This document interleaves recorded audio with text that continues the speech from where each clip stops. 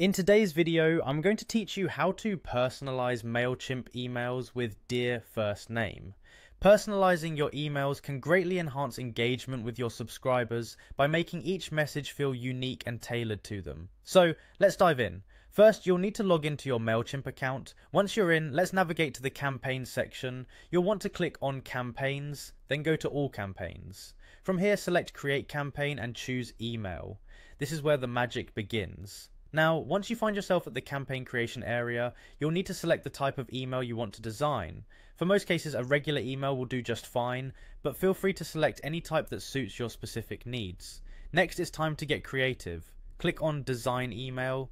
This will take us into the email editor, where you can start building the layout and content of your email.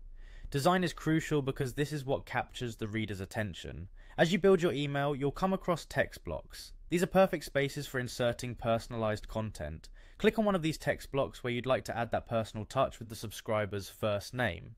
Here's the secret sauce for personalization. Type in Dear First Name, welcome to our newsletter.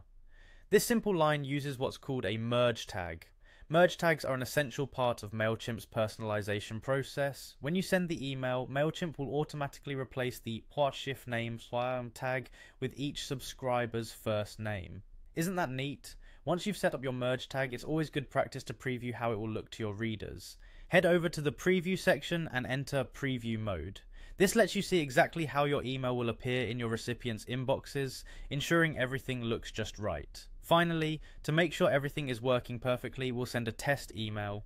Use the send a test email option to verify that the merge tag works correctly. It's important to confirm that the first names populate as expected so that your subscribers receive a seamless, personalized experience. And there you have it. With these simple steps, you've added a personalized touch to your Mailchimp emails, making them more engaging and effective. Personalization is a powerful tool in email marketing, and using the recipient's first name is one of the quickest and easiest ways to make your emails feel personal and direct. Thanks for following along. If this tutorial was helpful, be sure to check out more tips and tricks, and don't hesitate to reach out with any questions. Happy emailing.